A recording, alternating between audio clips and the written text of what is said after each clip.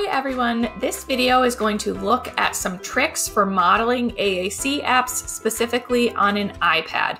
So what we're going to look at are some tricks to highlight the buttons that you're touching so that it's really clear to your student or client what the button pathway is that you're touching if they can't necessarily see what your finger is doing. So this will work if you are using iPad mirroring into a virtual teletherapy session that's live, or if you're just screen recording something on your iPad. We're going to look at 3 different apps. The first one will be Touch Chat, but the same exact trick can be used in LAMP for Life in the same way. Then we'll look at Proloquo and also Snap Core. So I hope this is helpful.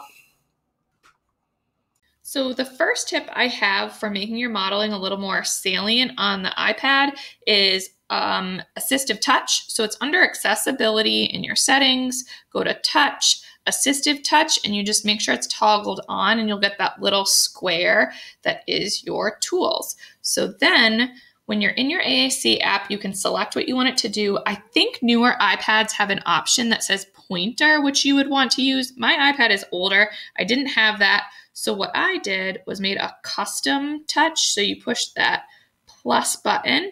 I just tapped the screen once and said, save. This is going to be for my AAC modeling. Now, anytime I touch a button, if that AAC one is selected, that little circle will just follow me. Another idea is in your settings, you can do this on Touch Chat or the LAMP for Life app, is scroll all the way down to your button settings and select dwell time. I put mine at 0.7, then that just means you have to hold the button down a little bit longer before it selects. So that gives some visual input for your modeling if your students can't see your fingers.